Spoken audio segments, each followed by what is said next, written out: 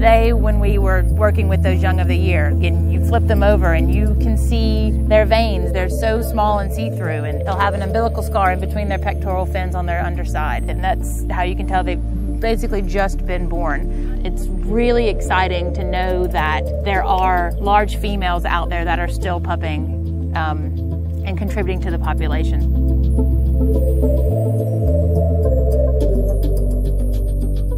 The small-tooth sawfish was listed as endangered in the U.S. in 2003. The primary threats for listing the species were its bycatch. It was captured in commercial and recreational fisheries, and also secondarily it was the habitat loss that has occurred throughout the species range, which was historically from North Carolina down the coast to Texas, and currently now is restricted to Southwest Florida.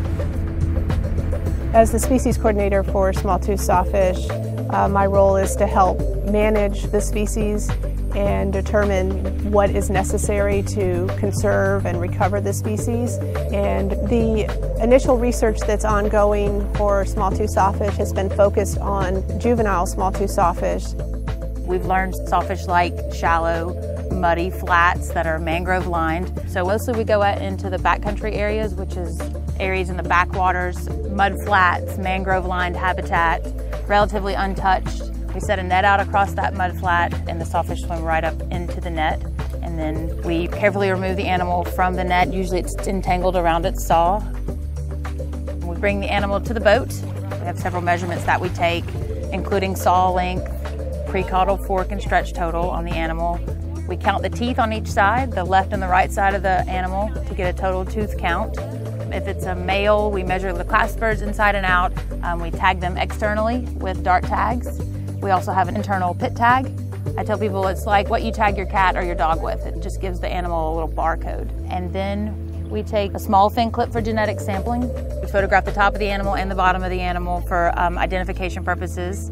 And then we release the animal back into the wild, and it swims away. Today was a really great day on the water. It's the beginning of March. We caught several just born young of the year sawfish in the same general location that we caught several age 1 animals. And the age 1s that we caught today were actual recaptures from last year. Hey guys, it's a retag. Hey, awesome. Tag number is T0272. T0272. We've determined that these small juveniles and young of the year hang out in these certain sites. And we've also determined that the same mom will have pups at the same site every year. And we've also used the genetic analysis to determine that animals found on the same small mud flat are either full siblings or half siblings. So that makes these very specific sites very important for the species. In 2009, NOAA Fisheries designated critical habitat for the small-tooth sawfish. Critical habitat is what habitat that is needed to conserve and recover the species. And in order to designate critical habitat, we used all the available information that we had on the species to identify features that are important to the juvenile, and those features are red mangroves.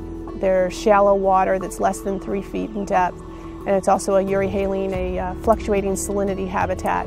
I feel like it's very important that we continue this research. We just finished up our first 5 years under our first endangered species permit. We were granted a second endangered species permit, so we've got another 5 years. We've learned so much in the first 5 years. Site fidelity, the sibling stuff. We still need to focus on how much habitat these animals need as they grow in order to kind of balance out development and the habitat needs for an endangered species. And one of the areas that we are just now starting to look at is on the adult small-tooth sawfish life stage. We're just now starting to find where those adults are, and just now starting to discover information on habitat use and prey and where they're breeding. Those are all types of questions that we still need to answer.